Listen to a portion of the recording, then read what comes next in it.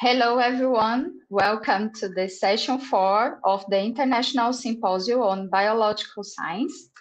I'm Jacqueline Alves Leite. I am a professor at the Federal University of Goiás, and it's my pleasure and honor to introduce you to Dr. Lykke-Hartmann, Dr. Karin Lykke-Hartmann. Dr. Karin is associate professor in the Department of Biomedicine at Aarhus University in Denmark, and she is investigating how dormant follicles are activated. And she also is researching new strategies associated to reproduction and ovarian follicle development. Dr. Karin is an expert in genetic manipulation and pioneer in the development of 2 mouse models related to disease that affect the function of sodium-potassium ATPase, such as alternating childhood hemiplegia and familial hemiplegic migraine that are associated with mutation in the alpha-3 and alpha-2 subunit of sodium-potassium ATPase, respectively. Thank you, Dr. Karin, for accepting our invitation. We are looking forward to hear from you about female reproduction. So feel free to start your talk, and please take your time. Thank you very much for this kind introduction, Jacqueline. It's really great to see you again, and I'm really pleased we had this pass going on the sodium-potassium pump and on the mouse modeling. But I will not be talking about this project today. As you know, my life has already had a little female reproduction in it, and I will be talking about that today. So, can you see my screen? Here we go. Yes. Yes. You see it?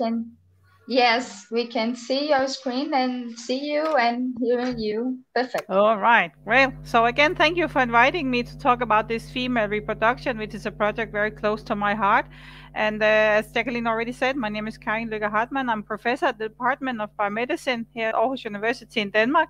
And to all of you, please feel free to reach out to me after this presentation. So first, I want to give a short introduction to reproductive endocrinology that regulate ovarian follicle and development.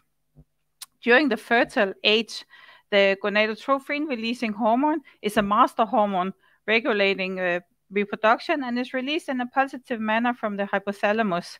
It then transports through the portal system to reach the anterior pituitary, where it binds the receptors on the gonadotrophin cells. Once it binds the receptor in these cells, it starts a cascade which will synthesize and release the luteinizing hormone LH and the follicle stimulating hormone FSH. So I will use LH and FSH to refer to these hormones. And the receptors for these hormones are found on the ovarian cells, in the theca cells and the granulosa cells down here on the follicles.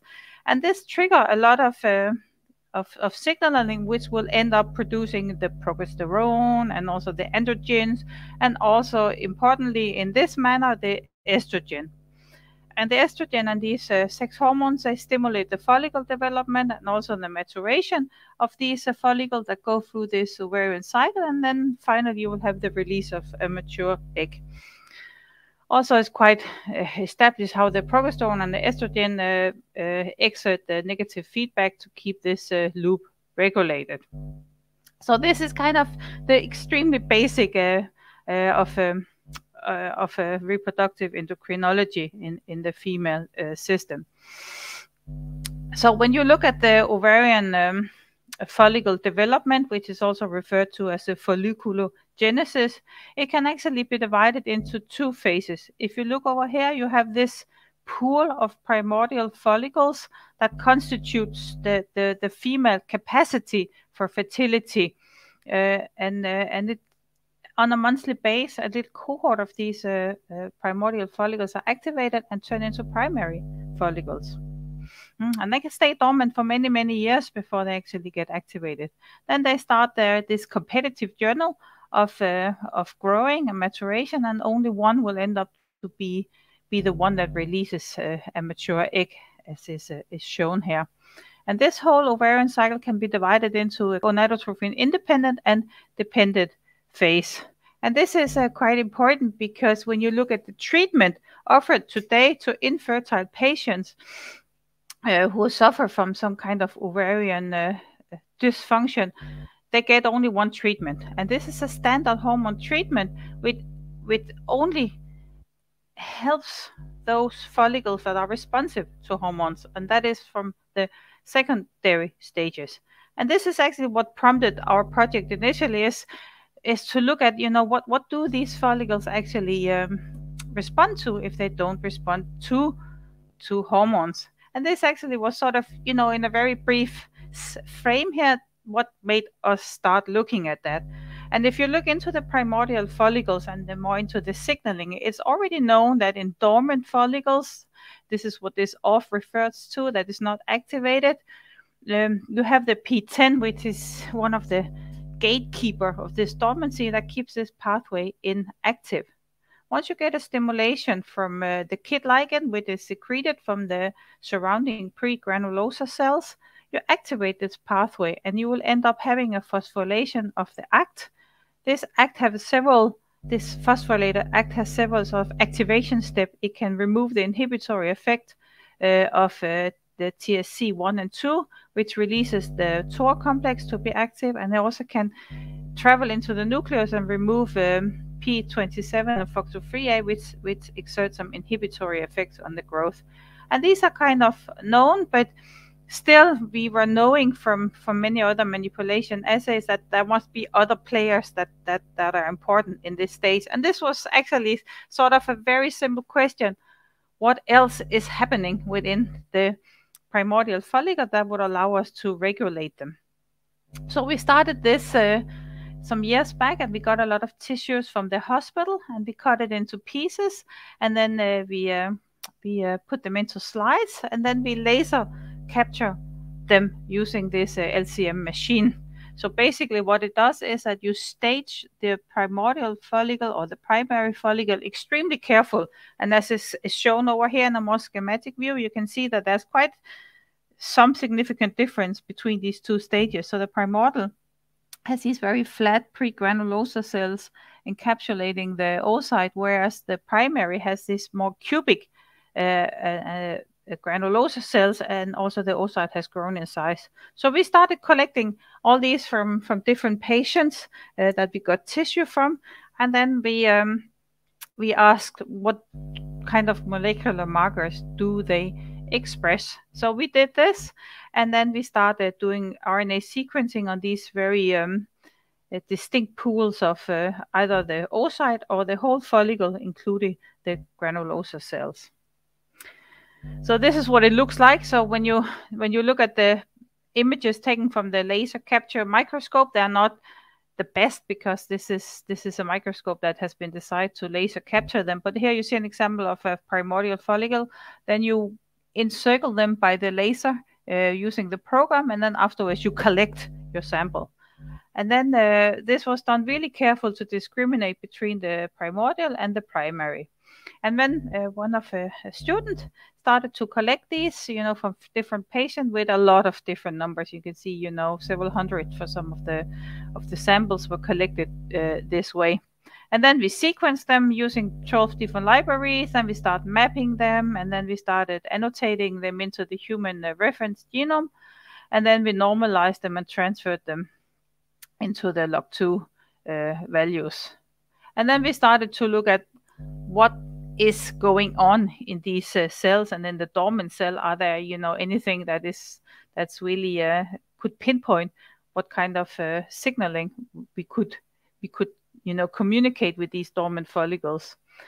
And here is just a little bit, the first part is just a little bit of the summers, how we annotated them, mapping them and filtered them, and then we started to look into what is actually significantly expressed in these different single cell compartments, so that what we did was to make sure that there was no differences between the patients, but they were all the same. And then we started to look at how many genes would fulfill these criteria, and then we started to look at what is exactly the difference between for instance, here for the granulosa cells that are surrounding the primordial to the granulosa cells when they are surrounding the primary cells. And then we just started to do all these different kind of analysis, up-regulated, down-regulated from the granulosa cells, all the oocytes as well. And then we found all the components and we tried to put them into signaling pathways, figuring out what kind of signaling pathways are actually active once you start to transit from the primordial to the primary follicles. And then we found a lot of different hits. That's what you always do when you make these global analysis. You're always finding a lot of interesting things. And then we thought, okay, let's do some functional testing about this and set up some kind of pharmacological testing of the pathways using an in vitro-based system. So we use mouse mostly as our model system. We took out the ovaries, put them into inserts, grow them with or without a drug that could hit a specific component of a pathway that would either work as an agonist or an antagonist. And then after some titration with time and concentration, we sliced the ovaries and then we just started really counting, what kind of effect could this drug have on how this first initial step in folliculogenesis was regulated. And we just counted either the primordial and the primary and secondary follicles. And we only counted follicles where the nucleus was visible to ensure that we didn't count them more than once. And then we just started this quite systematic drug in the beginning, testing of the drugs in the beginning, just titration in time and concentration.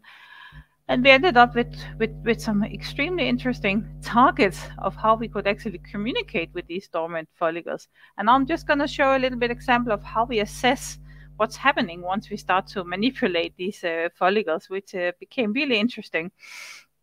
So one of the things that we do is that we treat them and then we look for apoptosis. Are there any increased apoptosis that kind of suggest that it's not really good for the cell?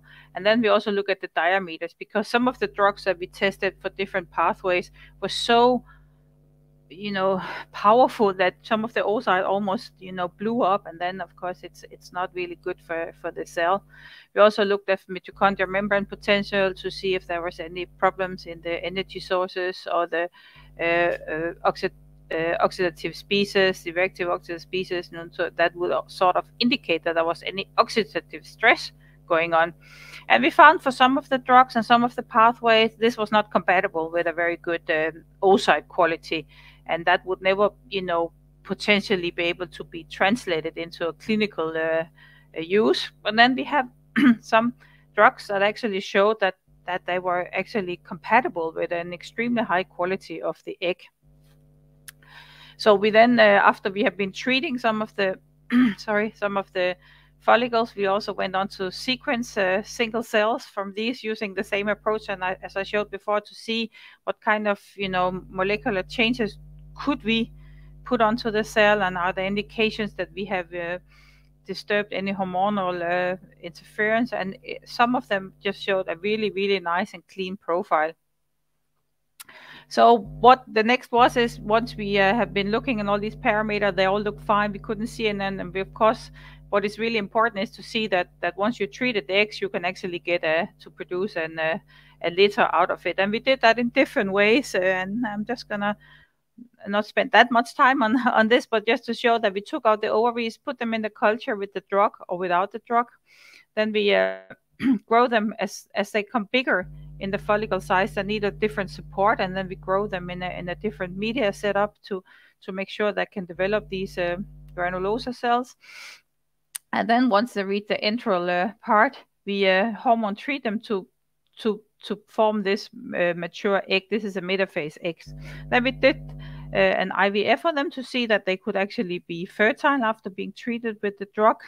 And then we some of those that we did for IVF, we put into the incubator, and we followed their growth all the way up during the pre-implantation stage to the blastocyst stage. And some of them we took at the 2-cell state and transferred back into a female recipient to see if they could also generate leaders after this treatment. And this was really nice to see that it was possible, and we got a really nice result having this. And we also did it with some really old mice, which will mimic some of these patient that could eventually benefit from a new treatment of this. And we saw that when we use this, some of these drugs, we actually get a significant increase in generating mature eggs.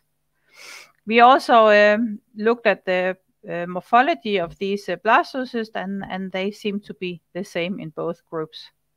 We went back and tested it on some tissue we got from patients, and we can see here that there are some sections here that shows the human tissue, which is a little bit different from the mouse tissue. And when we treat them with different drugs, we can actually see that we can enhance the activation of the primordial follicles.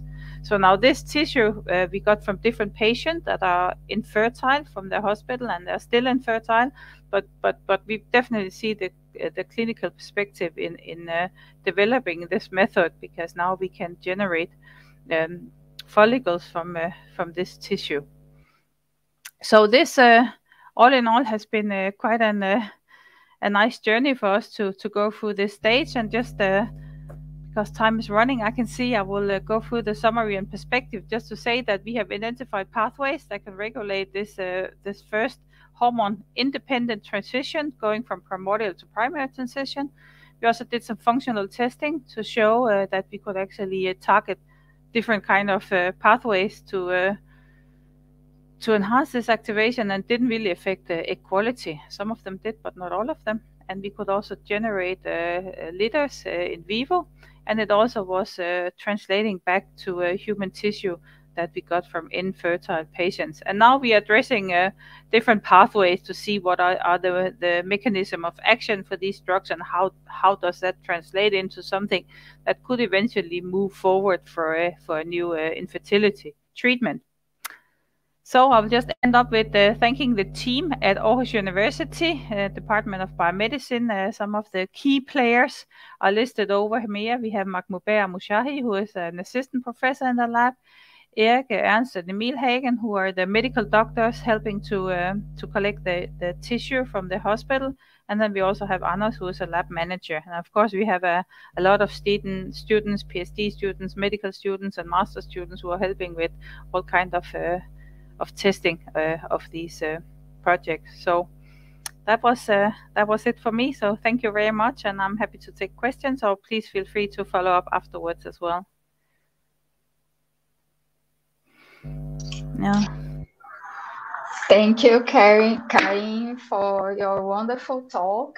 It's always nice to learn with you about science, about different talks in the science. It's too new for me, okay, but I know this is nice new, and it has nothing to do with the project. You. Yeah. I have one question. Sure.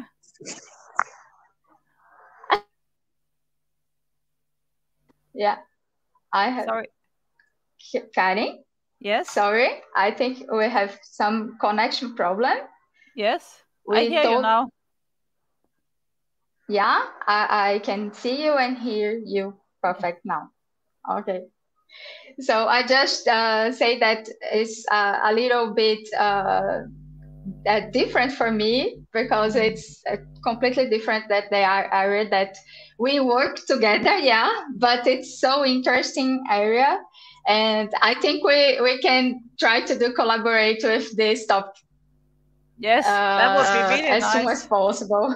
Yeah, that would be really nice. So but I have one question about this, because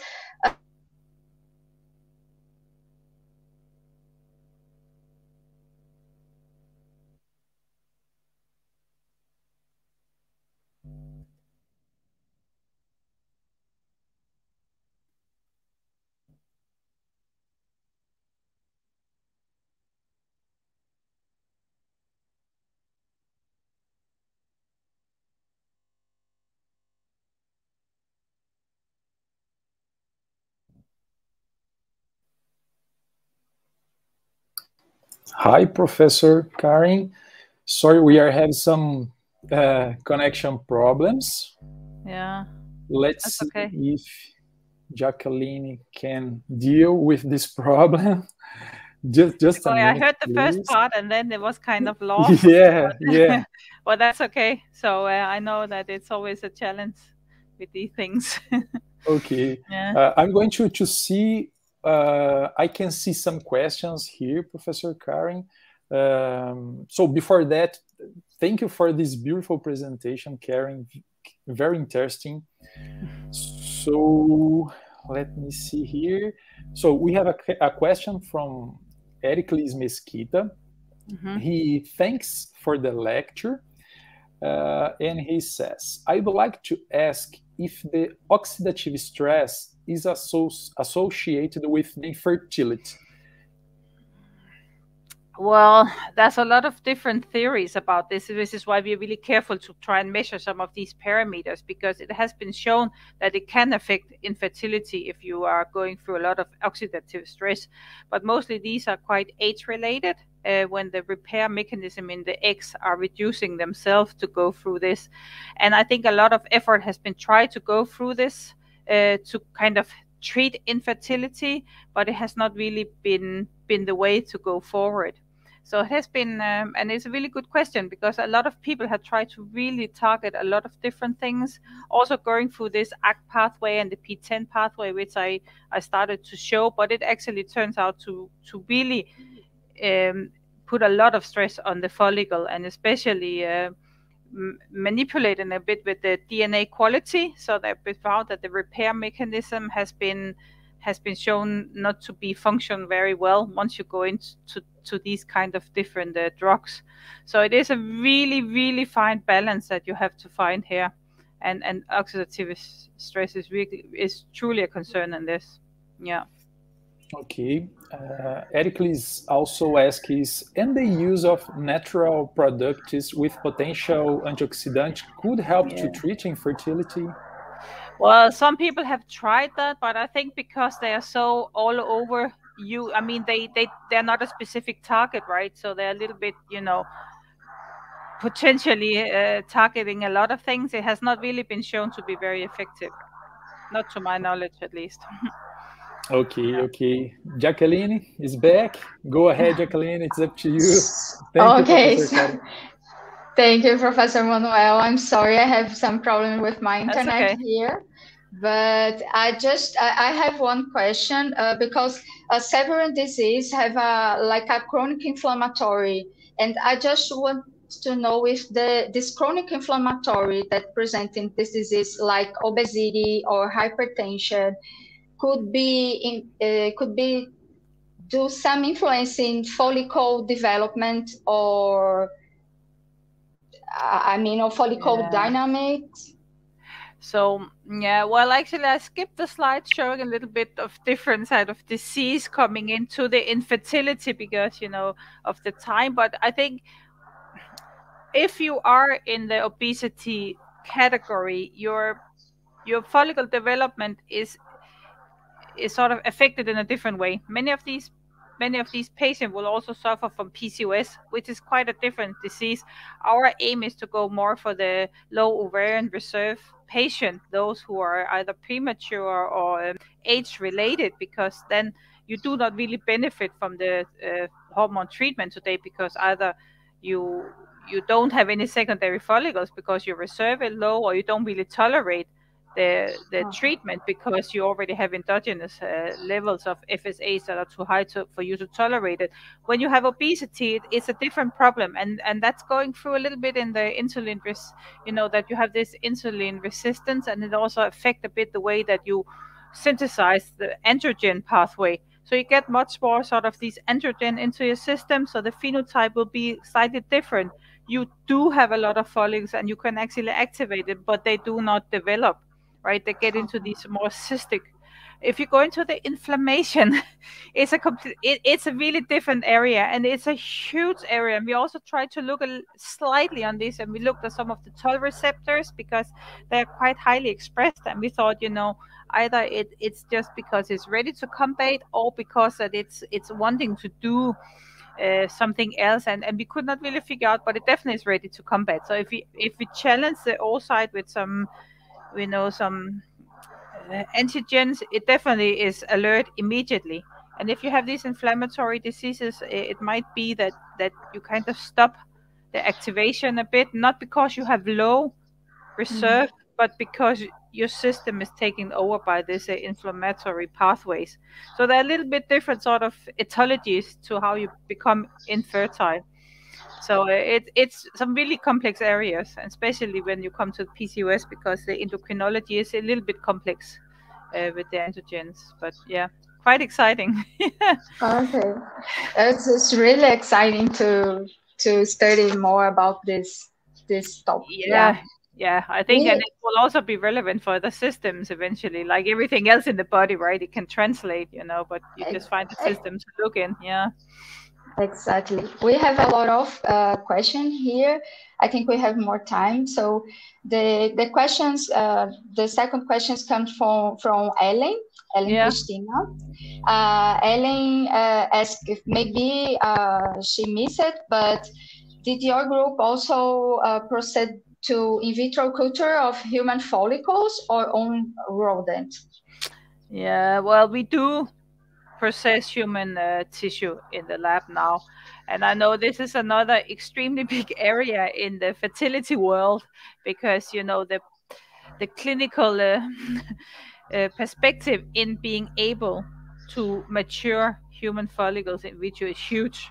So the IVM protocols are definitely something that is on many people's list of things to do and accomplish. And it's extremely tricky because the rodent has been done for years, and it can be done, with a few techniques, but it doesn't really translate very well with the human tissue, and it's extremely difficult. And of course, it comes to the end, you cannot really test the quality of the eggs because you're not allowed to do IVF just to check it for the humans with, for ethical reasons. But it's an extremely difficult protocol, but we do it. Yeah. Thank you, Karin.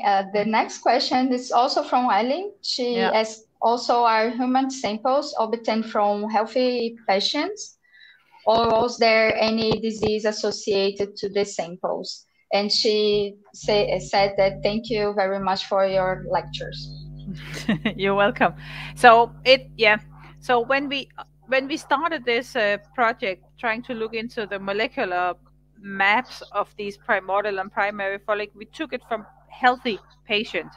So patients who did not have any diseases related to the ovaries.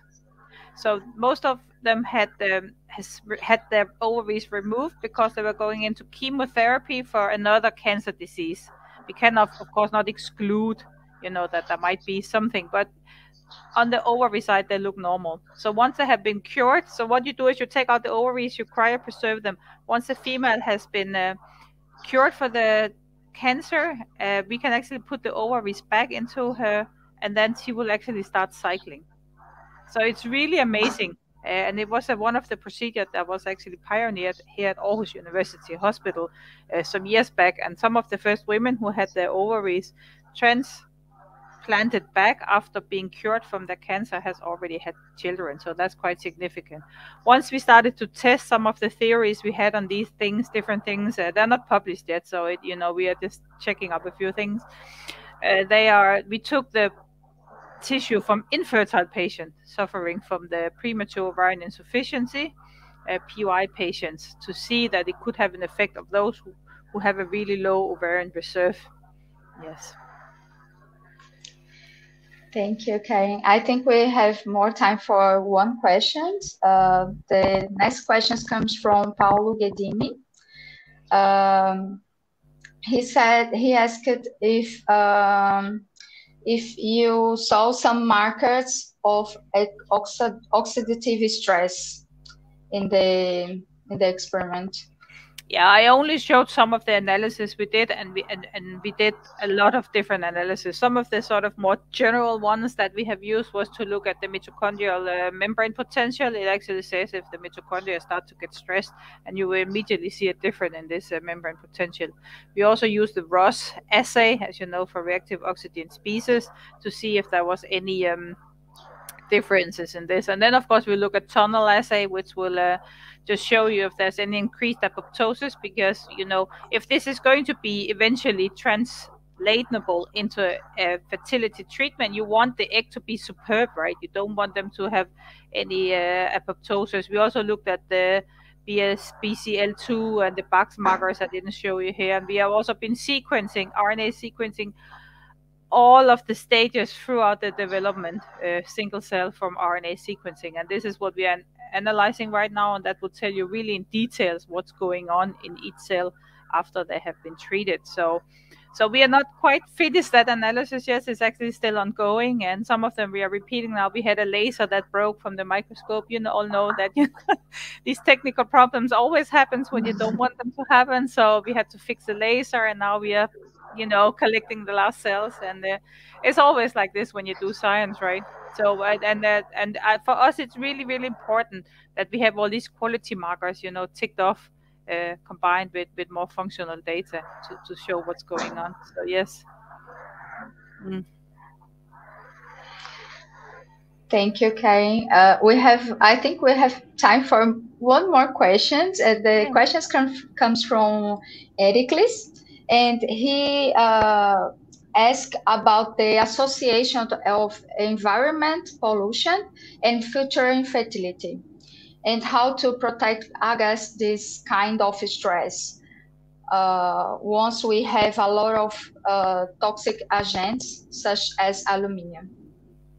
Yeah, I mean, this is a really good question, and it's a lot in the, I think it's a lot in the news lately, right? With all these potential pollutions that can affect the fertility, and that goes for male and for female, both of us, the sexes who are constantly being exposed to all kinds of pollutions and so on. And we also see there's a great increase in infertility in both sexes because of this, all the plastic, hormone disturbing drugs and, toxic agents, aluminum and all these kind of things. I don't know how we protect ourselves from that. I really don't know. I think we really have to be conscious about how we live lives in general and how you take care of yourself. So I don't really have a solution to that, and I know many people are doing a lot of this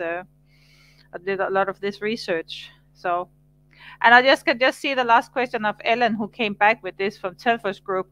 I don't know if you have tried that protocol, but if you have, I think this protocol needs a lot of optimization, because I know that group very well, of course, and I also know of her work, but the protocol needs a lot of optimization to be robust. Yeah. Okay. Thank you, Karin. It's a really good question that Ericles do. Manoel, Manoel, I don't know if you have some time for one question. Yes, Jacqueline, we have time for questions. Go ahead, Jacqueline. I think I think the next questions, I don't know if it's from Ellen. Yeah, but I took it a little bit. Yeah.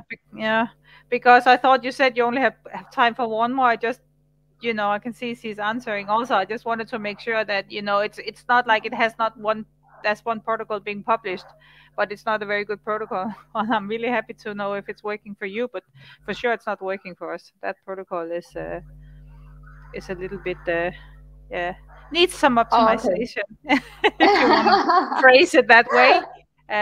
We are definitely making our own protocol at the moment for this, for the human tissue. Yeah. Okay, it's just a comment that. Yeah, exactly. No, I just want to make sure, because often you think if something is published, it's going to work fine, the problem is solved.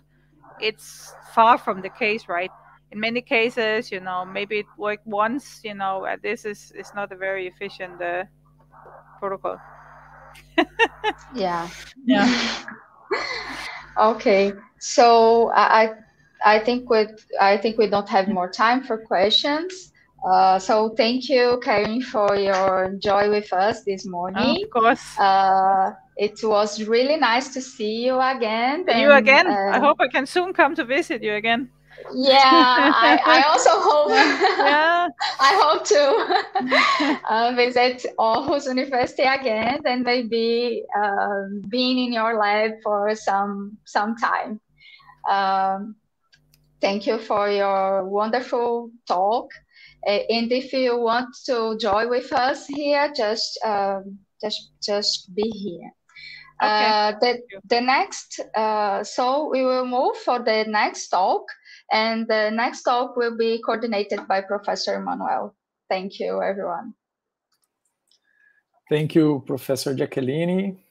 And before starting our next presentation, I'd like to thank you again, Professor Karin, for this beautiful, amazing presentation and for the very interesting discussion about this topic. Thank you again, Karin.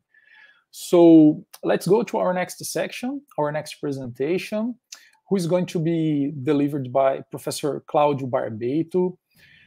First of all, Professor, I'd like to thank you very much for joining us during our International Symposium on Biological Sciences.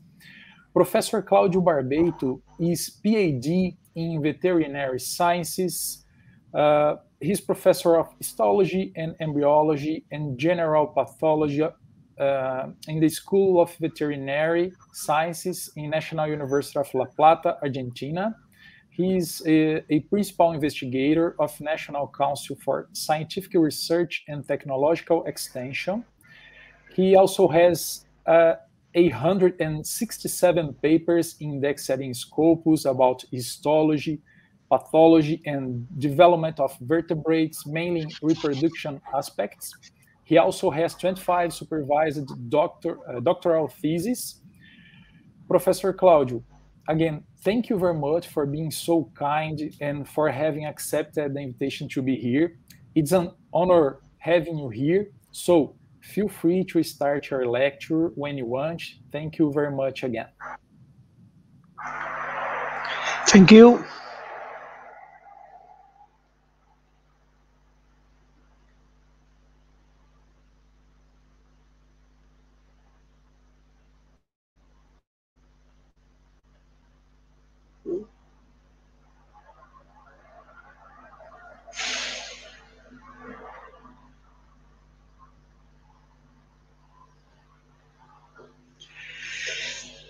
Good morning.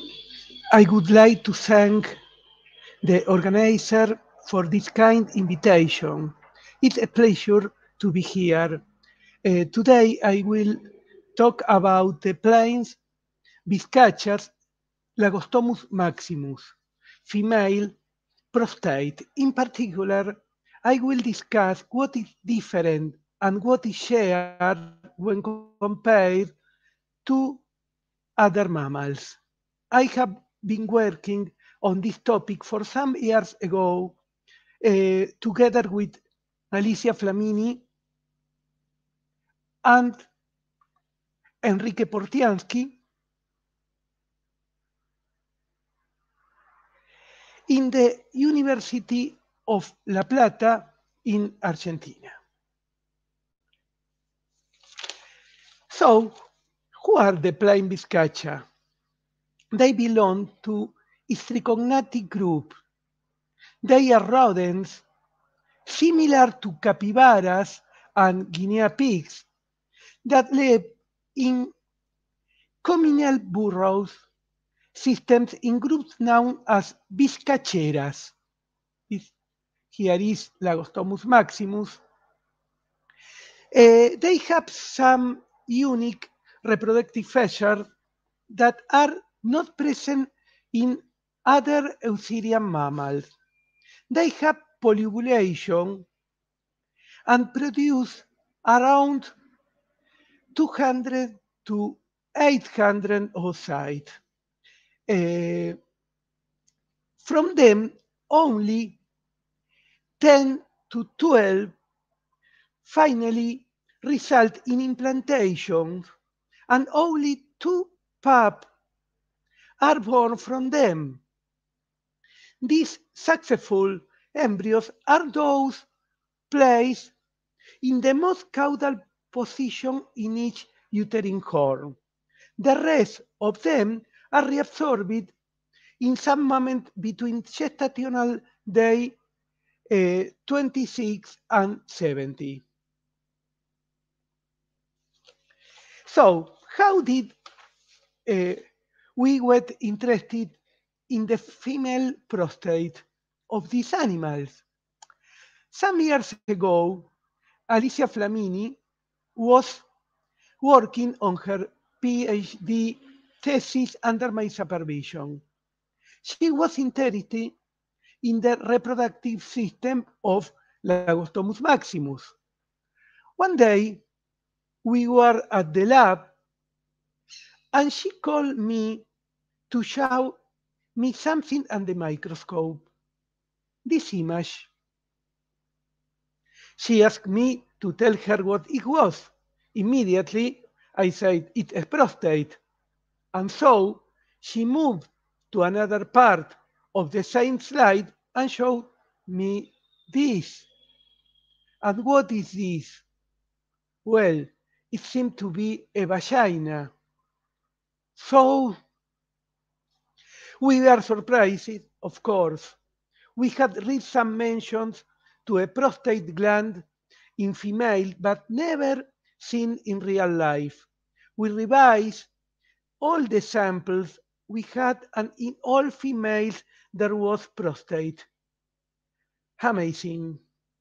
So the next step was to carry out an extensive search for references. So what we found in this search: in the beginning of the 20th century, Rauter observed the presence of a well-developed prostate in the rodent Arbicantis cinereus females.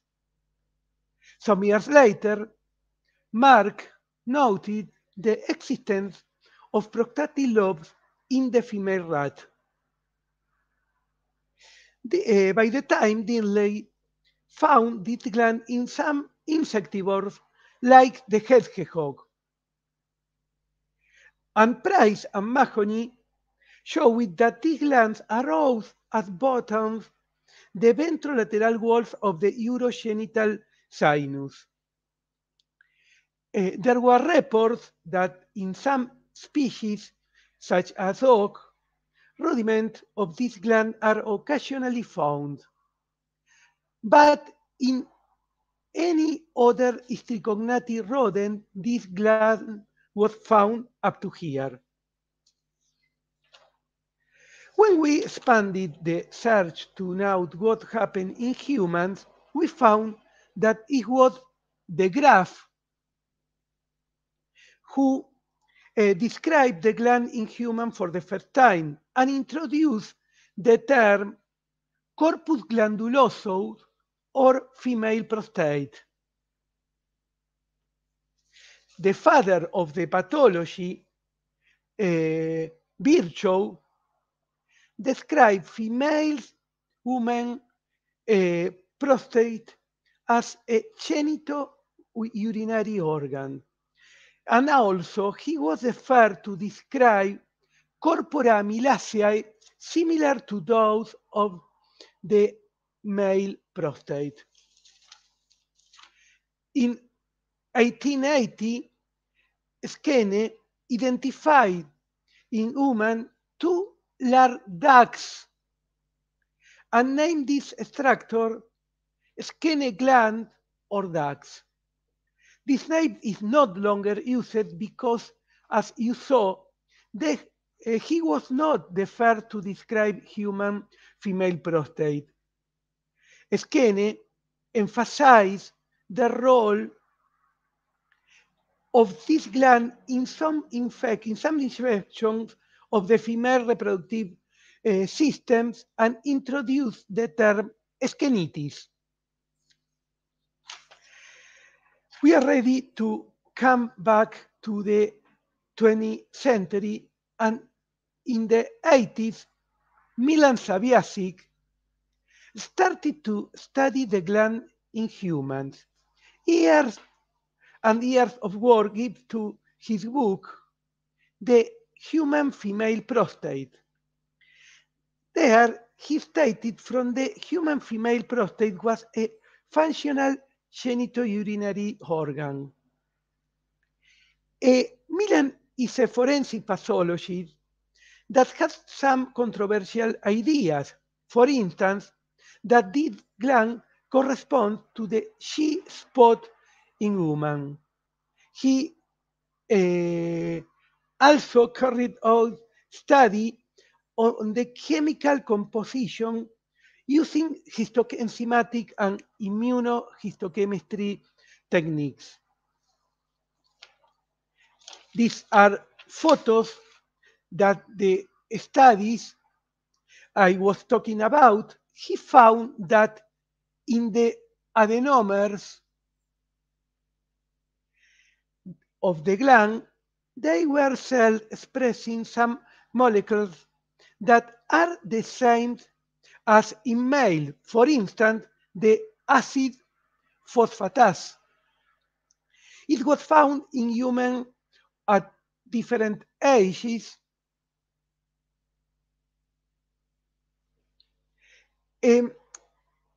They also found reactivity for the prostate antigen.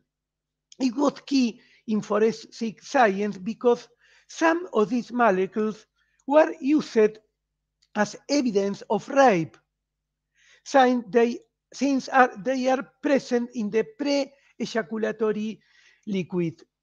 So, this finding forced to a revision of the use of them as evidence of rape by its own.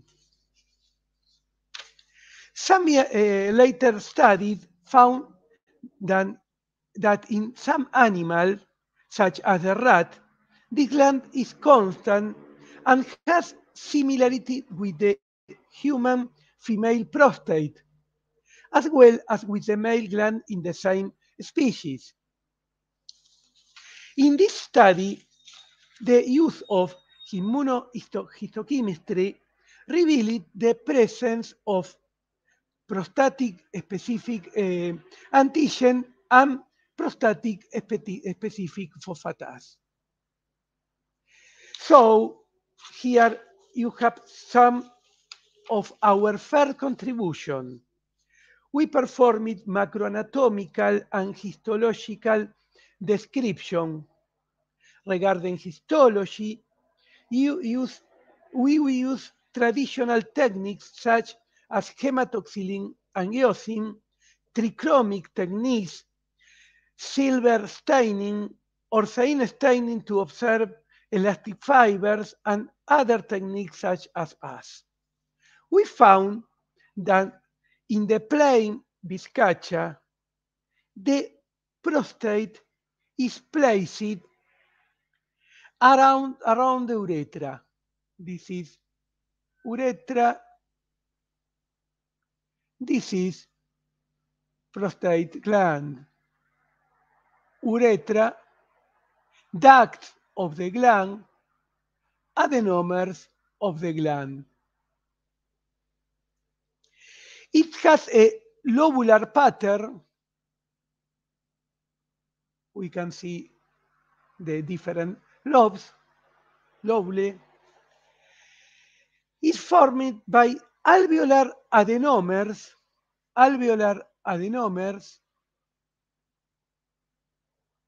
with a secretory aspect, which is confirmed by the presence of secretion in the lumen. There are also corpora amylaceae, similar to those found in the male and female of other species. Finally, the ducts finished in the urethra in two main ducts that go independently to the urethra. In the first year of the 21st century, the group of Dr. Taboga, in which Professor Manoel participates, started studies on female prostate of Charville's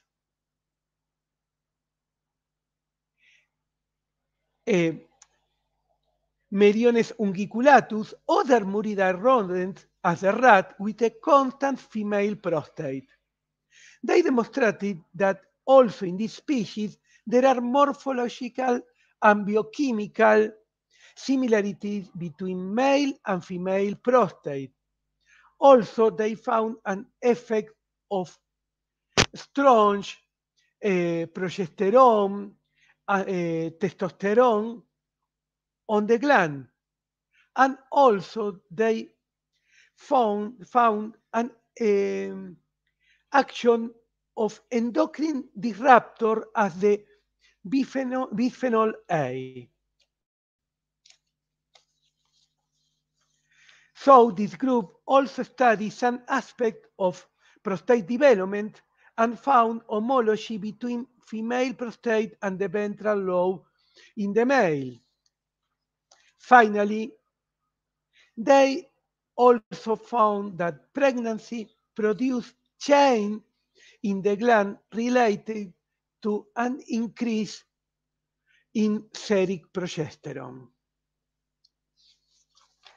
So coming back to our work, after the first result, for some years, we left the study of female prostate of the viscacha to dedicate to other organs of this animal, the placenta, for instance.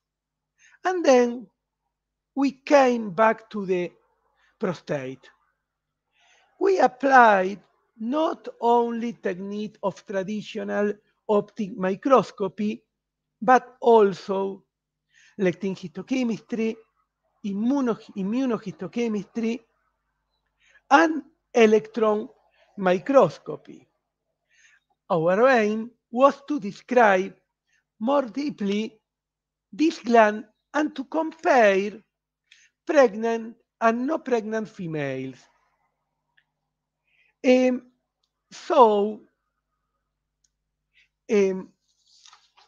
We found that pregnant and not pregnant female have a similar aspect when observed in the optic microscope. Here are pregnant, here non-pregnant. Also, we corroborate that in the stroma, there are smooth muscle fiber as observed using antibody anti-desmin. This was found in pregnant and not pregnant female. Positive nuclei were found detecting pCNA as a marker of proliferation cellular. Here in the pregnant group, we found more nuclei positive to pCNA. Here, there are pregnant, there are non-pregnant. Using the Picosirius technique, we found the Picosirius to determine collagen fibers. We found that in pregnant and not pregnant females, the stroma has mainly type 1, pregnant, not pregnant, type 1, and to lesser type 3, is difficult to see, in a similar amount in both groups. We used lectin histochemistry to detect a specific carbohydrates that are present in glycoproteins. Here was a clear difference between pregnant and not pregnant females with a stronger, more scented and varied staining in the pregnant females. Using scanning electron microscopy, observe epithelial projection, here in pregnant, in non-pregnant, with a connective axis that form the adenomers of this gland. This observation was shared by the two groups. Also with transmission electronic microscopy, we found cells with a secretory aspect in pregnant and no pregnant. You can see the granules.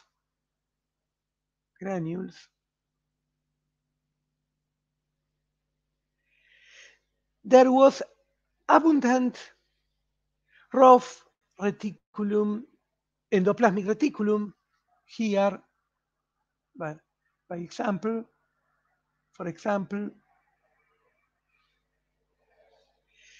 and a Golgi complex here in both groups. We also found some clear cells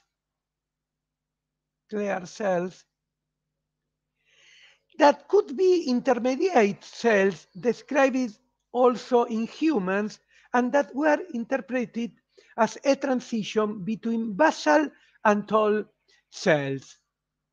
Another thing is a confirmation that the epithelium is pseudo-stratified epithelium with basal cells that are the positive to PCNA. There are the basal cells. Well, to conclude, we found that the female prostate of the viscacha shared some features with other species. We found a pseudostratified epithelium with basal cells with a proliferative activity.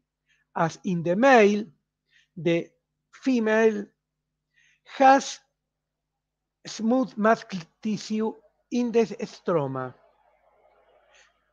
Tall cells have ultrastructural and histochemical characteristics that indicate secretory activity increases during pregnancy. Our work leaves some perspective to continue.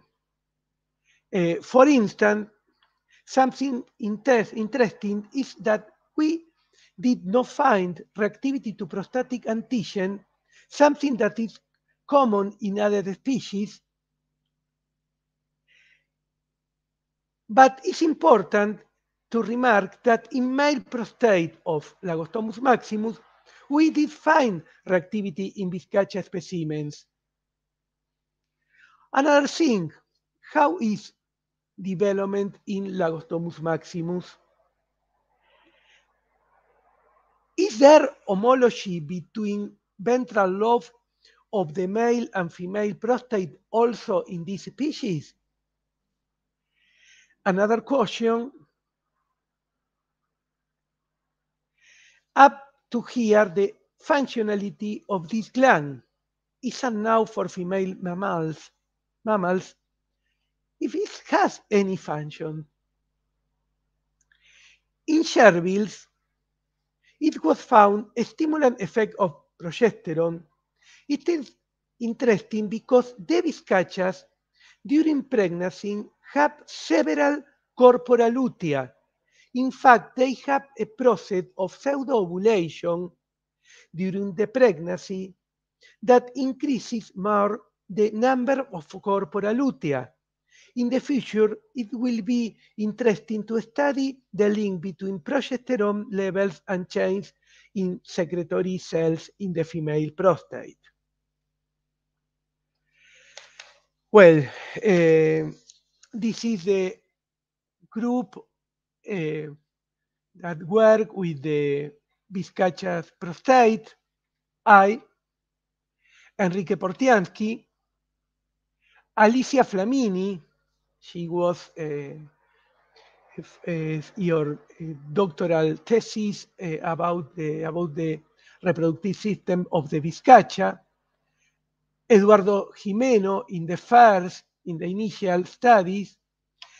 Alcira Diaz performed the histochemical study in the last paper, and Francisco Acuña, he is continuing the research about this gland.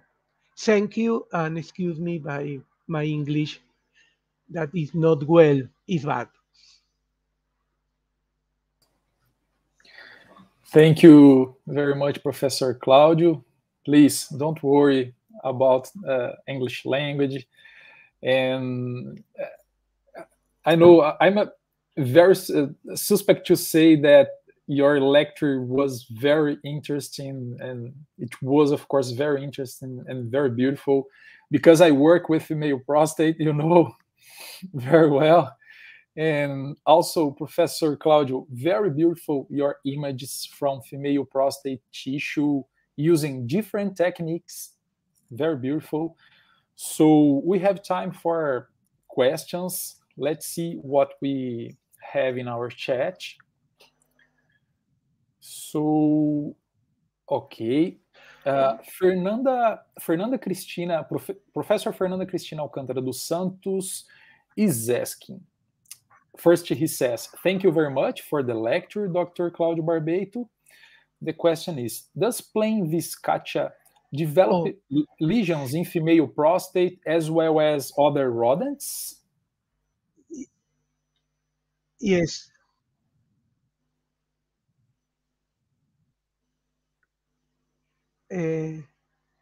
Yes. Thank you, Fernanda. We don't found lesion in the female prostate. We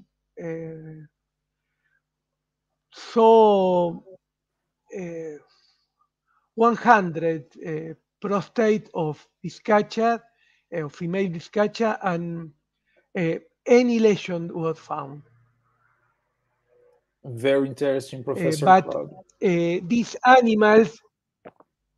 These animals are captured, notar in bioterio. No son animales criados para el trabajo, entonces son capturados y nunca en alrededor de 100 animales hemos encontrado lesiones. Very interesting, Professor Claudio, because for gerbil is very different, because female gerbil it's very common to find lesions, especially in older animals. It's interesting. Professor Fernanda also asks, is plain viscacha a good model to assess the effects of endocrine disruptors on the female prostate? Bueno, like bisphenol A? The problem is very difficult criar viscachas en cautiverio. Es muy difícil poder criarlas en cautiverio because she lives in the viscacheras, in deeply covered, and una sola vez la profesora Flamini could have viscacha reproduction in cautiverio. Es muy difícil. Entonces, voy a tratar de contestarla en español. Para usarla como modelo de disruptor endocrino se complica mucho. uno debe tener la hembra en jaulas y en general no se preñan, is non pregnant in cage.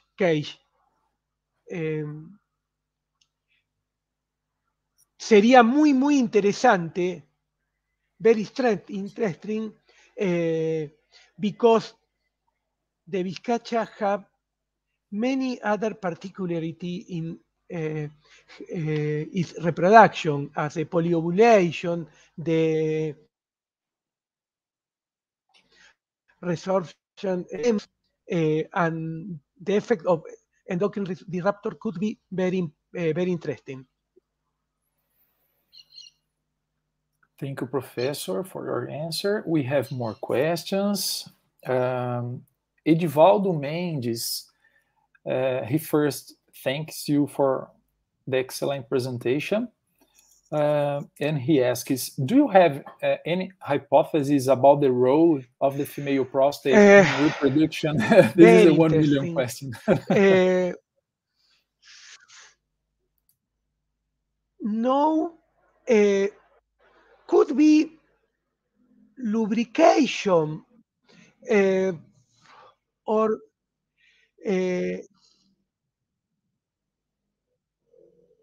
generate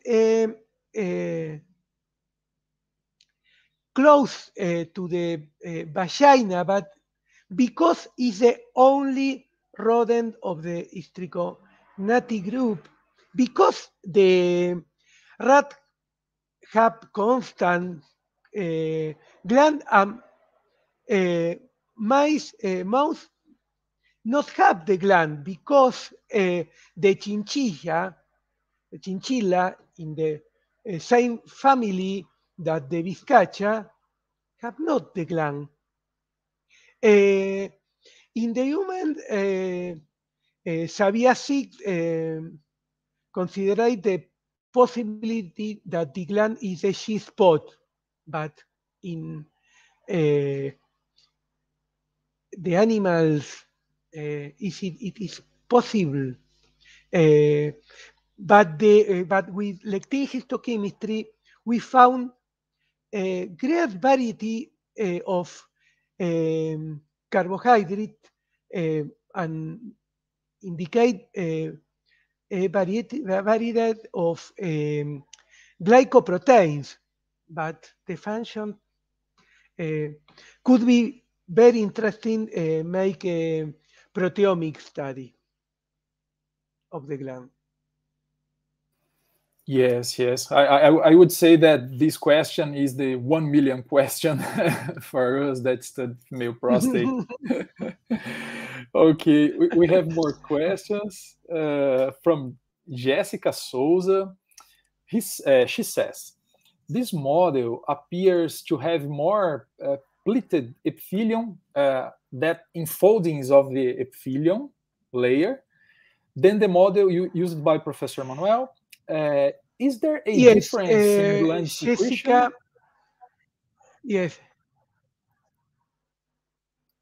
Yes, Jessica.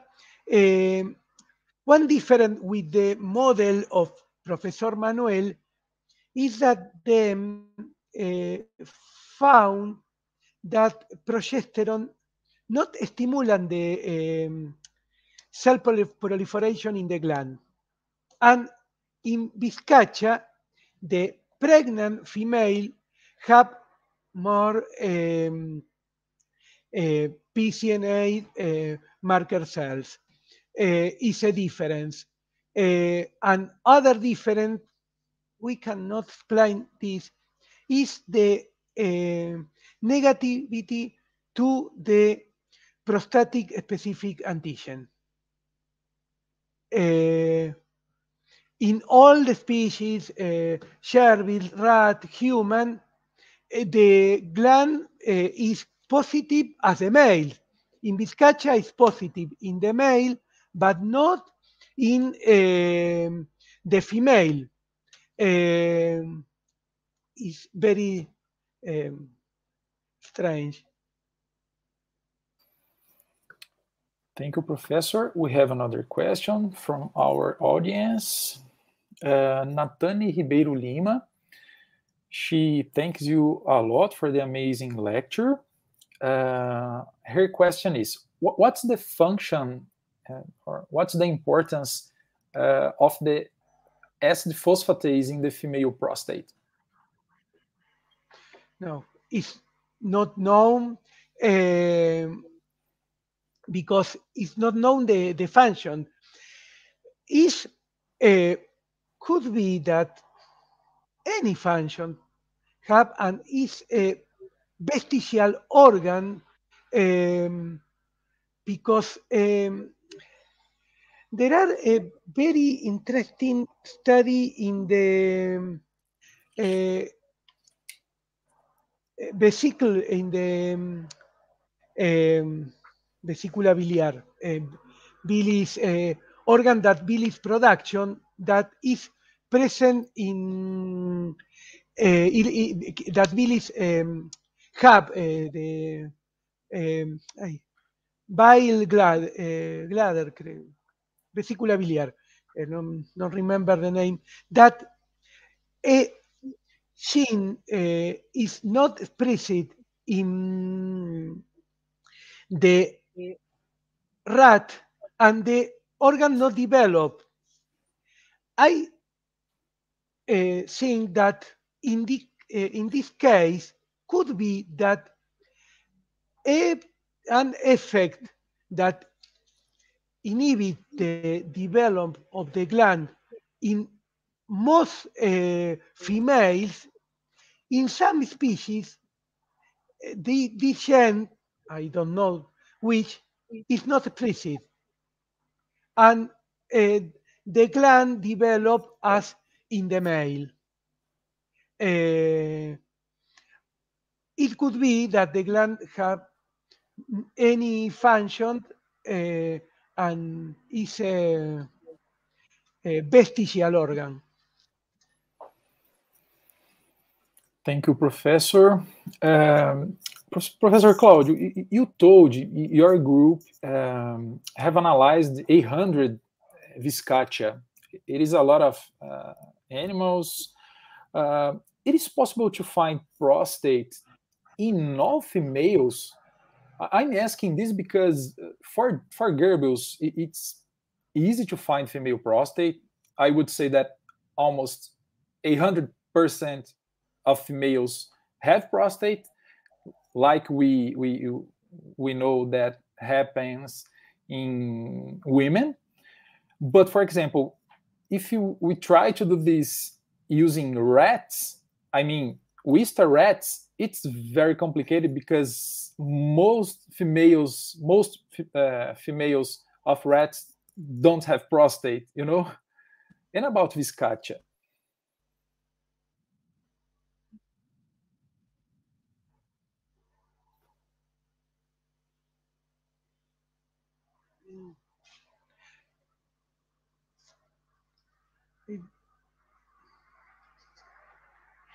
Is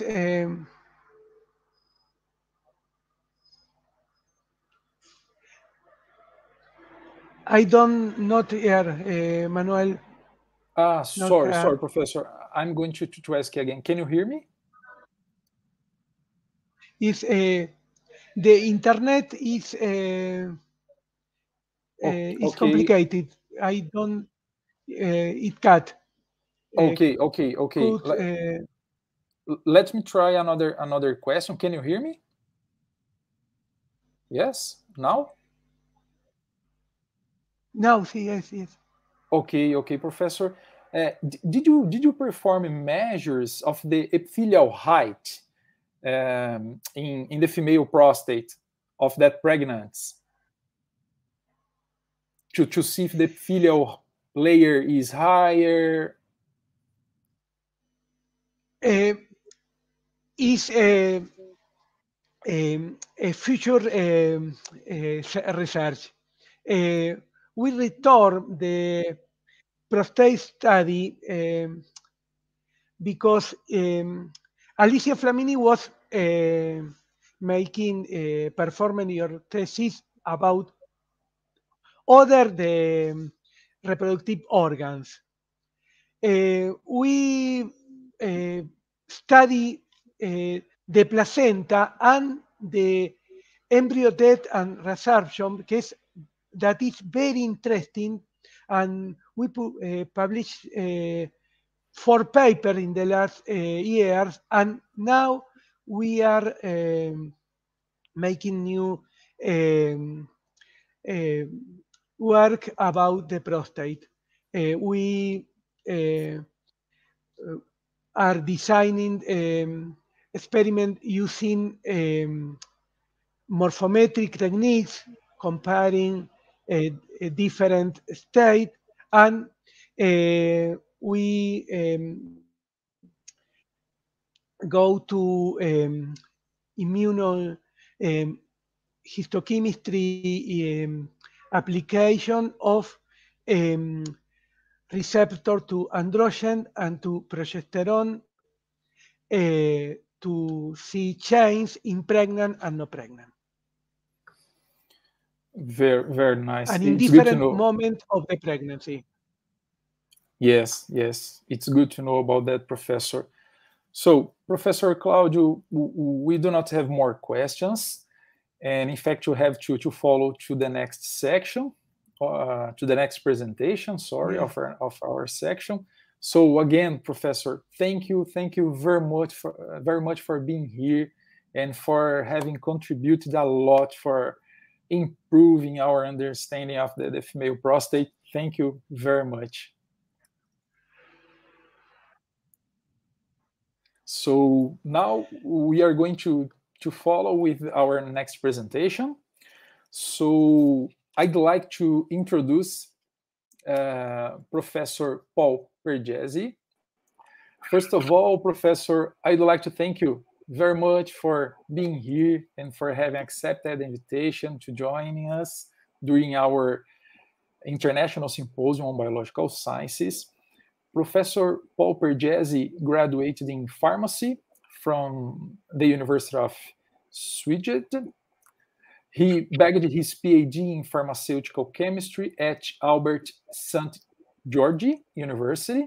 He is a member of the Pharmaceutical Sciences Committee, Hungarian Academy of Sciences.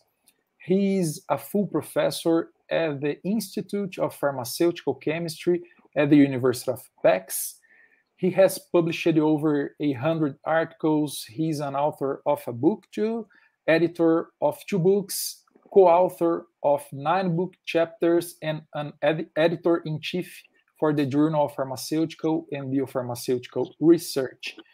Professor Paul, thank you again very much for being here and for being so kind and having accepted the invitation to be here with us. It is an honor having you here. So feel free to start your lecture when you want. Thank you very much. I do thank you very much for this very kind of invitation.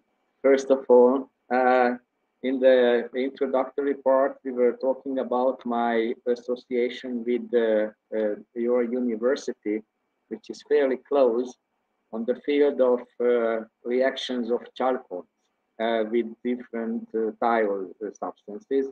However, all the 2 PhD students who graduated in my and Professor Paridat's joint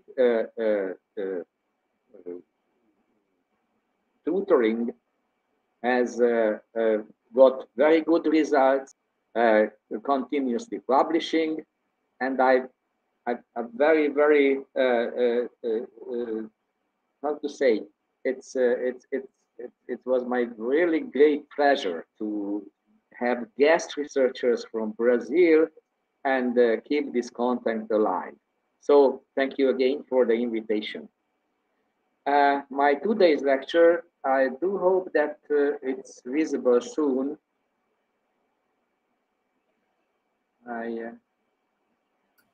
Not yet, Professor. Yet, but I think maybe I have to do something here. No? Maybe we have to wait for it.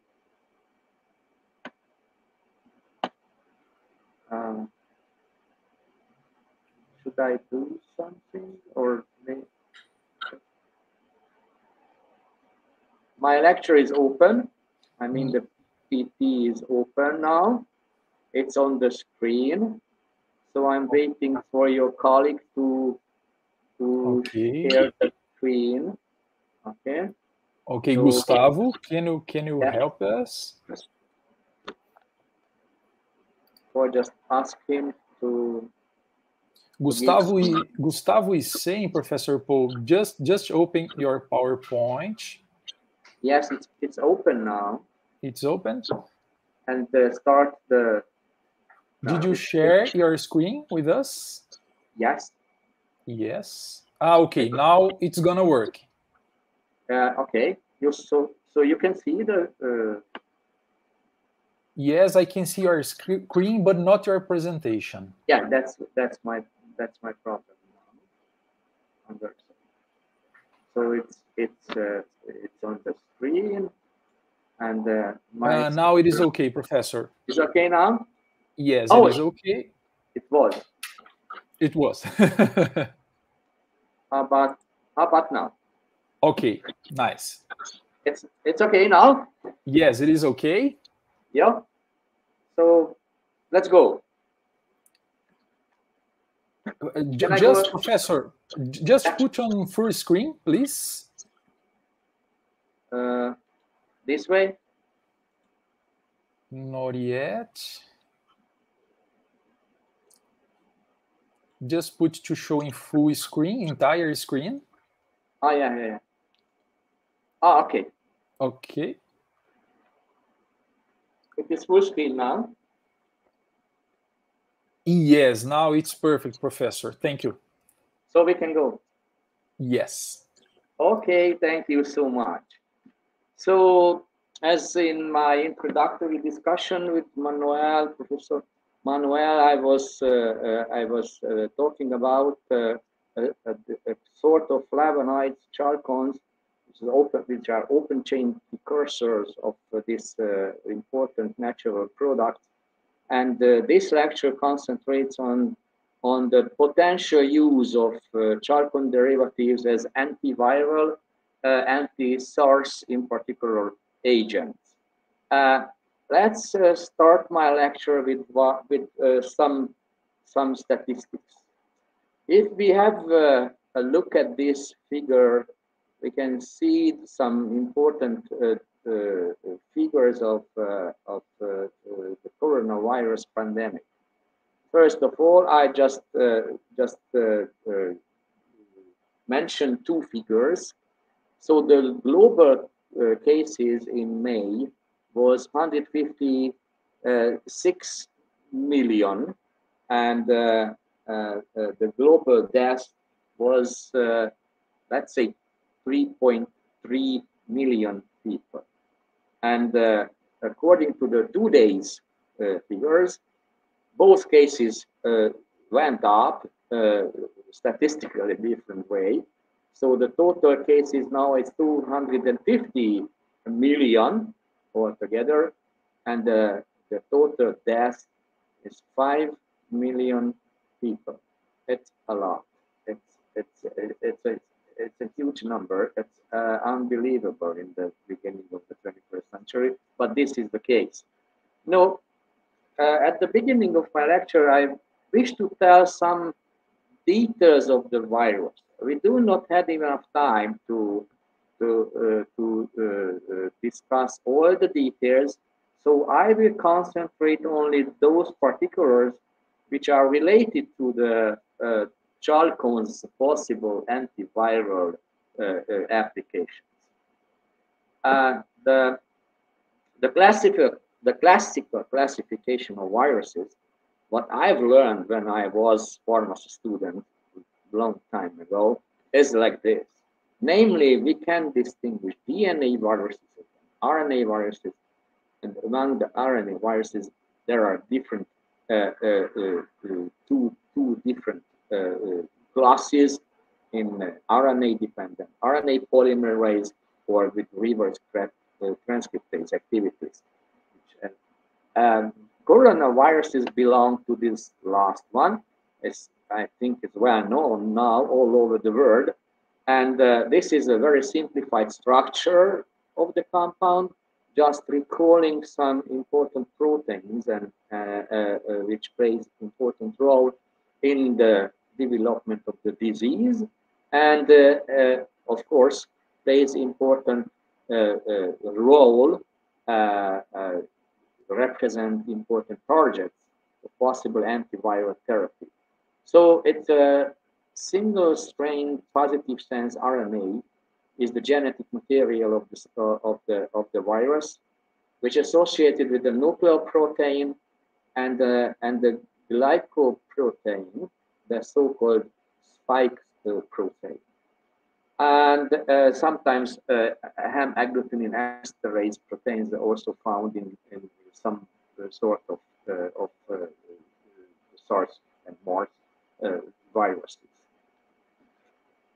A new class of classification of viruses is the so-called Baltimore scheme, which distinguishes 7 different classes of viruses based on the more precisely specified class of the genetic material. And among this one, we will find the coronaviruses as among the single-strain RNA viruses. Let's see what does it mean. The positive sense single-strand RNA, which is the viral genome of the coronaviruses, can use their genome directly as a messenger.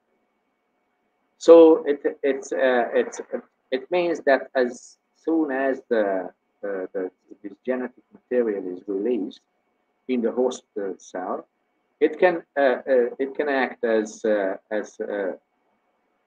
code for translation by the host ribosome to synthesize the necessary viral proteins, and as for replication of the genetic material of the virus, it uses RNA-dependent RNA polymerase or RNA replicase, which creates a negative strand RNA, and this is converted to the positive strand RNA by the RNA-dependent RNA polymerase again, and that way both the viral protein and both the genetic material can be replicated.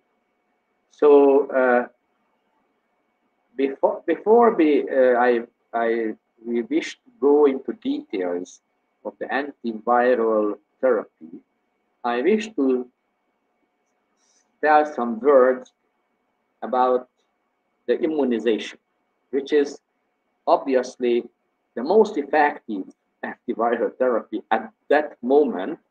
And the reason why I go up with these few slides incorporated into my lecture is that one of the most successful line of immunization has got a Hungarian link.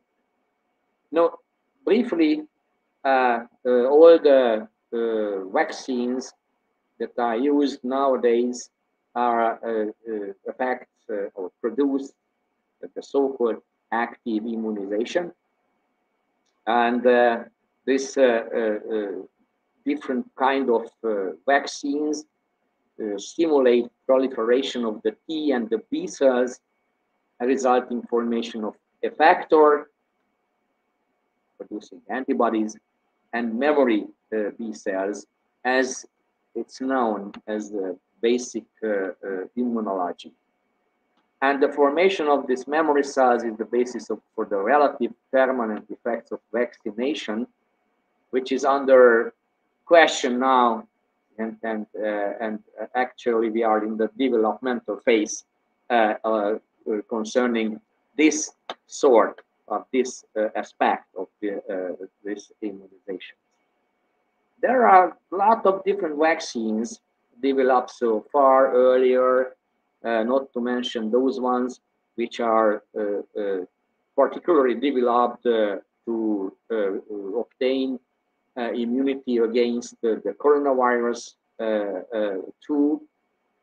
In this lecture, I wish only to tell some words about the messenger RNA vaccines.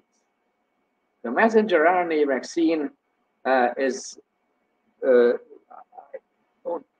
the best of my knowledge and to my opinion, is the most successful vaccination at this moment. The messenger RNA vaccines make protein, the spike protein, and to trigger immune response. But what was the difficulties of this project? There were a lot. One of the difficulty is the well-known instability of the RNA. This instability was overcome by a simple chemical transformation of the uridine units of the coded RNA to the so-called pseudo-uridine units. These two compounds only differ in the linking position of the ribose unit to the heterocyclic ring, namely in the natural uridine. This is an N-glycosidyl linkage, which makes its instability, which can be improved by eliminating this 2-hydroxyl. However, in pseudo-uridine, as we can see, the uracil unit is linked to the ribose unit through a carbon-carbon bond. That was one of the inventions, one of the most important inventions that the two scientists, Dr. Carrillo and Dr. Weissman, developed. And there is a very good recent review in Nature about the other details of this development. The other important feature is the lipid layer of the nanoparticles, which into which this RNA is incorporated. This lipid layer consists of 4 different lipids. Among them, the ionizable lipid part plays a very important role. So, as a result of these two improvement findings, it could obtain a useful medicine right now, which can get into the cells, keeping the RNA stable and not to recognize the macromolecule as antigenic. So these two, as a result of these two development, the circle, you are very much familiar, so I do not repeat all the details now, is working, and the vaccine is safe, and to the best of my knowledge, these two physical-chemical development could result in a successful drug development project. As for the anti-SARS-CoV-2 strategies, it's also a very wide topic.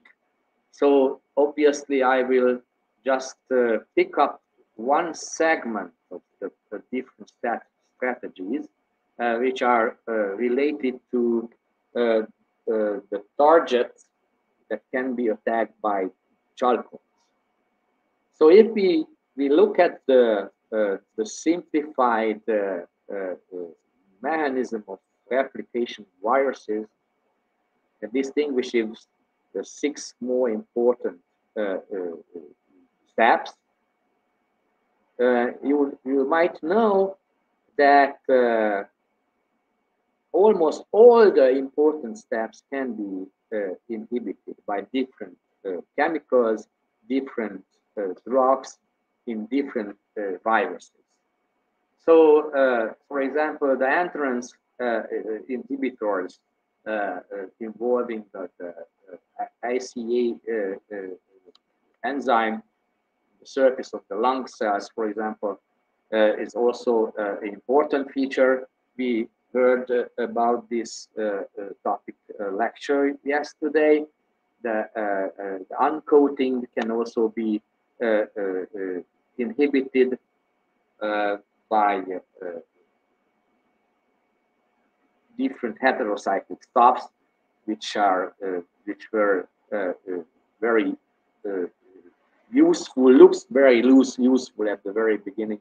Afterwards, they turned out to have several side effects, and the replication could also be inhibited by different ways. Now, as for the possible anti-COVID therapies, from the point of view of chalcones, are those enzymes and the spike protein itself, which are coded in the genomic organization of the COVID viruses. So the catalytic enzymes, sites of these enzymes would be suitable targets for antiviral therapy because they are highly conserved, similar to the sequence corresponding to the SARS and the MERS COVID. You might know the story. The MERS viruses were identified several years ago. So this project is underway from 15, 20 years, and which was accelerated by the pandemic caused by the COVID-19. Now let's see some essentials of the chalcones themselves.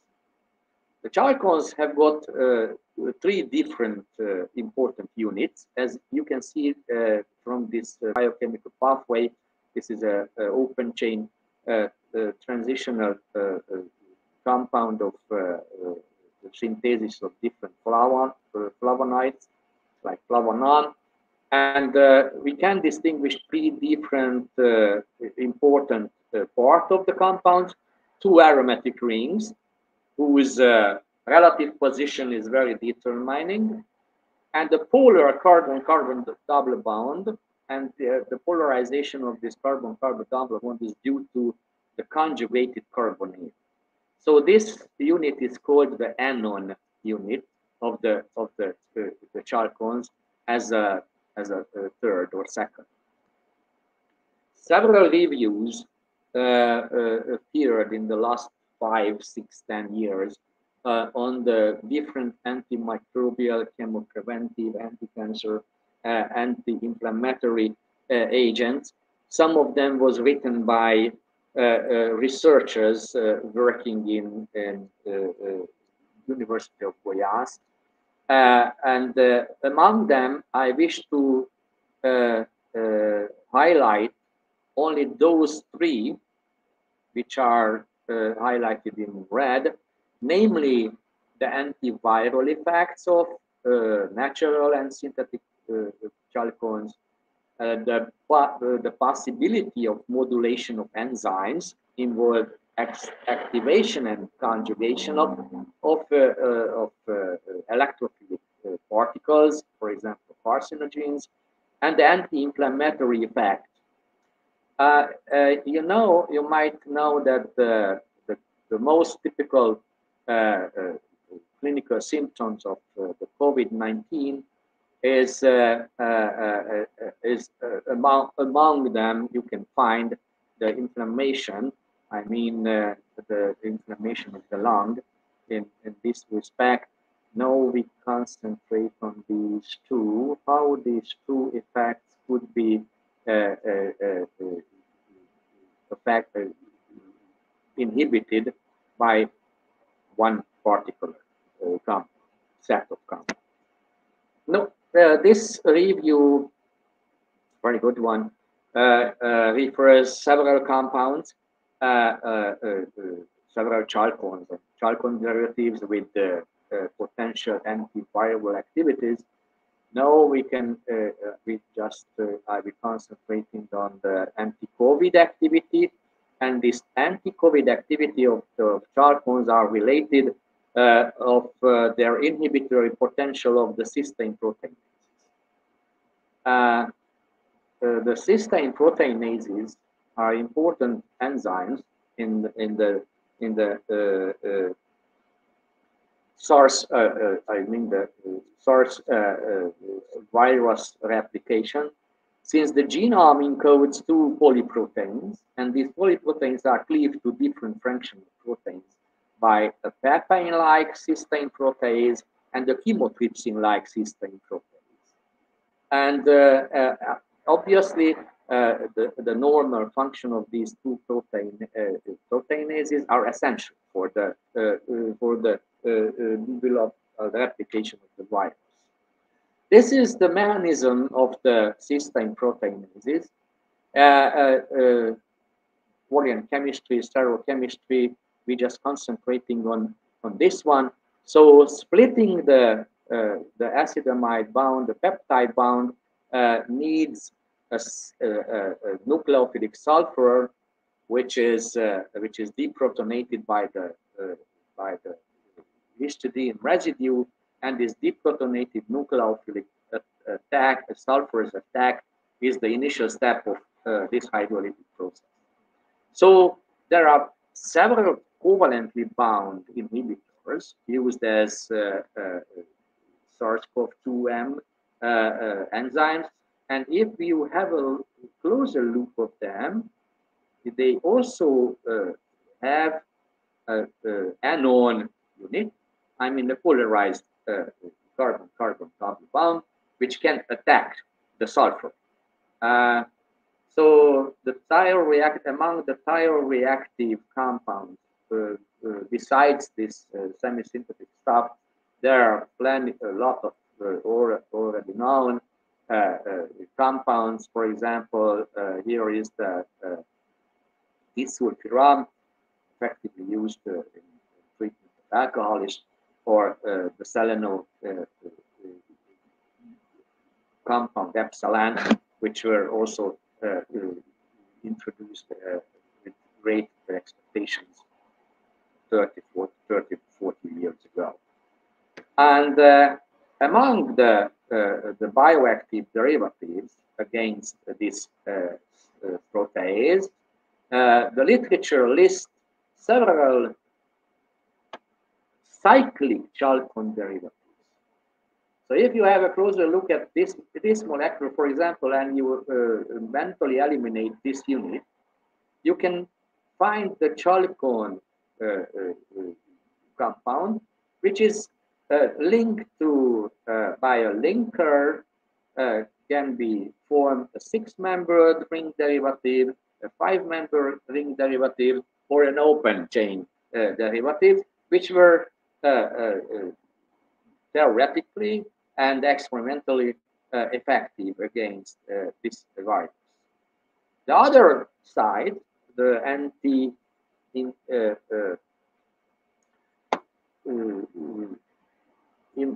inflammatory action of chalcones, among other possible pathways, is also related to the reaction of the activated carbon double bond with the thiol function of different proteins. This reaction, when the thiol is added to the activated double bond, is called Manoel reaction. So that's the process is Manoel addition, fairly effective even in non-spontaneous ways.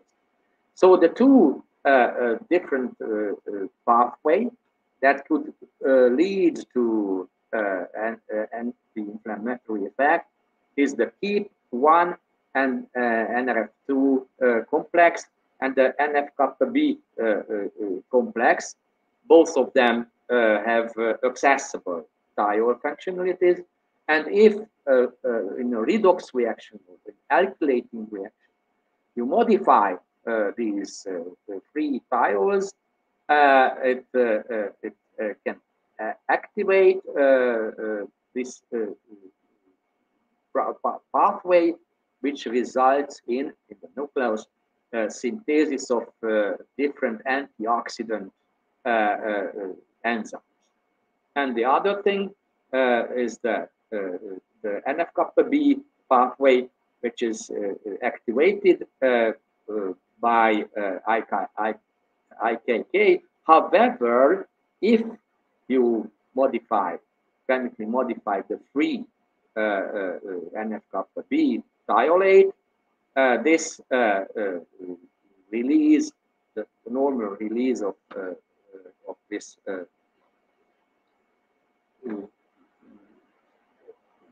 TNF alpha, IL-6, IL-8, and INOS, for example, just to mention a few inflammatory, pro-inflammatory agents, is blocked. So, in during our experiments, we are dealing with open chain chalcones and several cyclic chalcones with differently substituted aromatic rings and the redox active ferrosanil ring. And based on these literature data, we started a systematic testing with the National Virology Laboratory, which is part of the University of Page, of different chalcones and different chalcone analogs, with the hope finding of effective compounds which probably have got dual effects. What can we do from chemical point of view? Sulfur atom is rich in electrons. It means that the electron deficiency of this beta carbon and the stability of the product, the intermediate, determines the rate of the reaction and the position of the equilibrium. So if we compare the open chain chalcones and the cyclic analogs with different ring size, we can see that the most reactive compounds against the thiol derivatives are the inganon and the open chain chalcone derivatives, you see, and the 6-membered and the 7-membered derivatives are less effective. The other physicochemical property that we could also tune by means of introducing the substituents and changing the ring size is the lipophilic character of the compound. You can see here that first of all, if you change the substituent, the log P values are changing, and if you are changing the ring size, the log P value is increasing as long as the number of carbons CH2 units are increasing. And the third aspect that we could also modify is the stereochemistry of this enone unit, which could be so-called E or so-called Z, depending on the relative position of the let's say aromatic ring in respect to the oxygen atom. This configurational change could also, as we can see, statistically modify the log P of the compound. So we are studying, and it's underway, of the reactivity of glutathione as a model thiol, and at the same time is found in very high concentration in the cytosols, and we could see that the reactivity of the compounds really determined by the substituents and on the ring size. the cyclic chalcones. So these are our possibilities, and that's these changing we are investigating, finding, searching for some kind of relationship between the physicochemical properties and the biological actions, namely the anti-COVID action of this set of compounds. So, as a summary of my present presentation, is that the chalcones are versatile structures from medicinal chemistry point of view. Tuning the physicochemical characteristics of the core chalcone structure can increase the specificity and the binding to the several micromolecules by means of proper substitution of the aromatic rings. The electrophilicity of the beta carbon can be tuned, synthesis of cyclic derivatives with different ring size. Both characteristics can be properly modified, and virus proteases are promising target of the SARS-CoV, and to the best of our knowledge, the dual acting chalcone derivatives represent a new class of antiviral therapy. Briefly, this is our most important knowledge about this topic now, and thank you very much for the attention.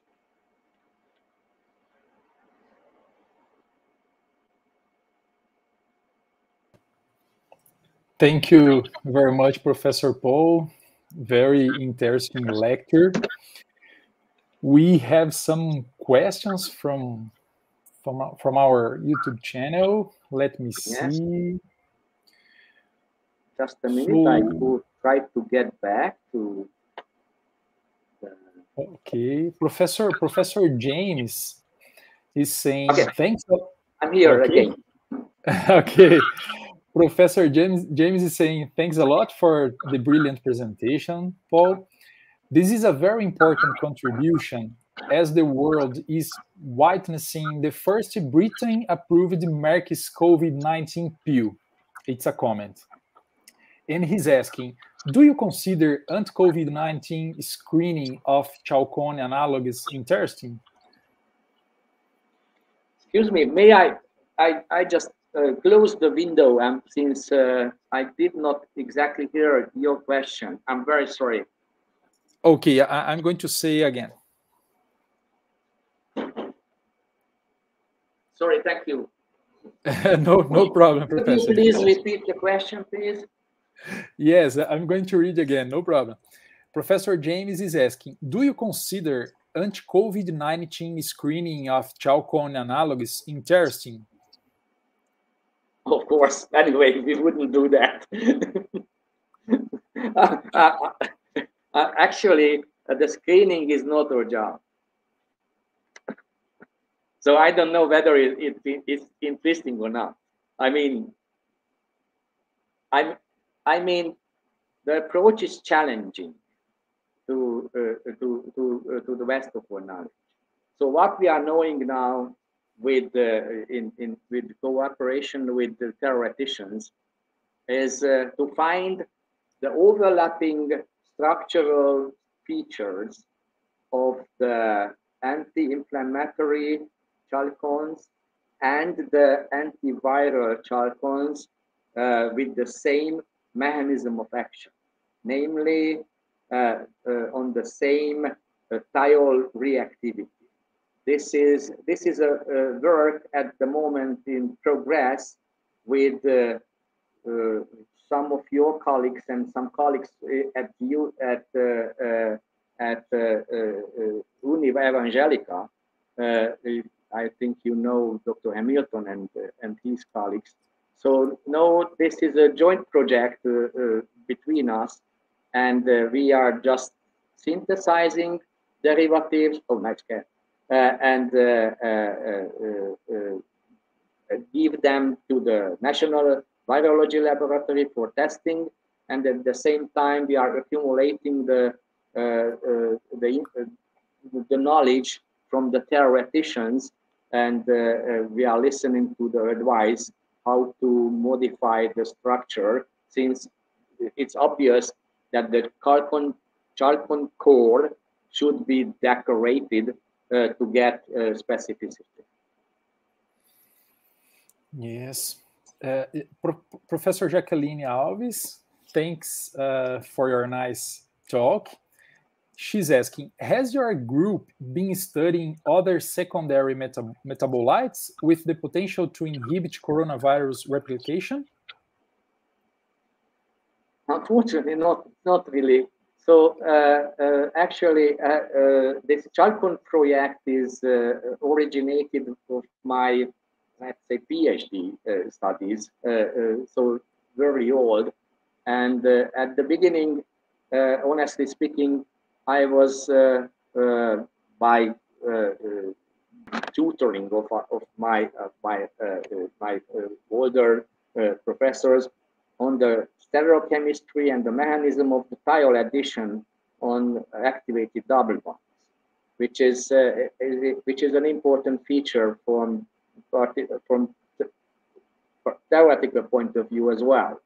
We continue this afterwards with studying the reaction with the spontaneous and the glutathione transferase catalyzed reaction of the compounds in different in vitro and in vivo conditions. And this project is a relatively new one. It's this reaction of the chalcones with protein thiols. So as you can see, this is a kind of line of development of my and my colleagues' research. And now, having the HPSCMS facility in our laboratory, we can we would find interesting to analyze, and we investigate how the chalcones react with these protein thiols. What are the structural and the kinetic and the thermodynamic feature of the reaction of this compounds with these protein thiols. So just to answer the question, unfortunately not. We are just dealing with chalcones. But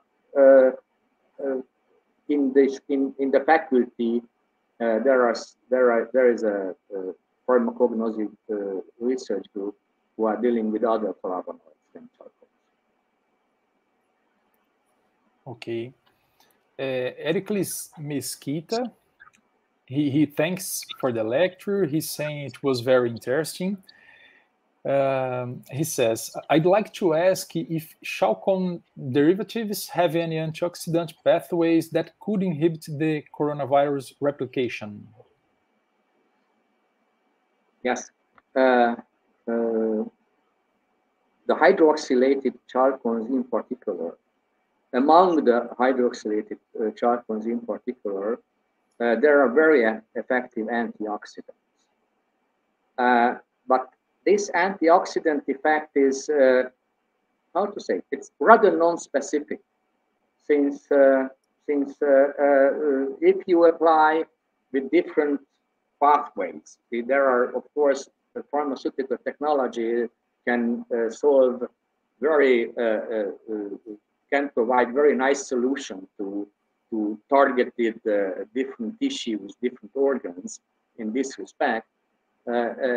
However, the antioxidant effect is, how to say, you are biologist, you know, generation of so antioxidant effect is a very wide term. This hydroxylated chalcones are radical scavengers typically. So that's the main biological effect of its. No, that's the main molecular mechanism of their antioxidant effects. Other antioxidant effects can be resulted in very much different ways. So if Dr. Mesquita is thinking on the hydroxyl or radical scavenging effect of hydroxylated carbons, I can tell that yes, they are fairly, among them there are fairly effective ones. However, formation of these reactive oxygen species is somehow down in the mechanism which leads to oxidative stress. So this is so if you go up in the mechanistic pathway, we guess we have a better solution to prevent the coronavirus caused inflammation in the lung. Okay, Professor Paul. Again, unfortunately, we don't have time for more questions because we have to. Okay, no problem. We can continue next time. Yes. Thank you again, Professor, for being so kind and for having with us during our meeting. Thank you again. Thank you so much. Thank you very much for the invitation, and I send my best regards to all the colleagues who I'm familiar with at your university. Thank you, Paul. Thank you. I also would like to thank all our invited speakers of this session. Thank you very much. So now we are going to have a break for lunch, and we'll be back soon for the next section at 2 p.m. Okay, so thank you for your attention. Thank you, Professor Jacqueline. So see you soon. See you.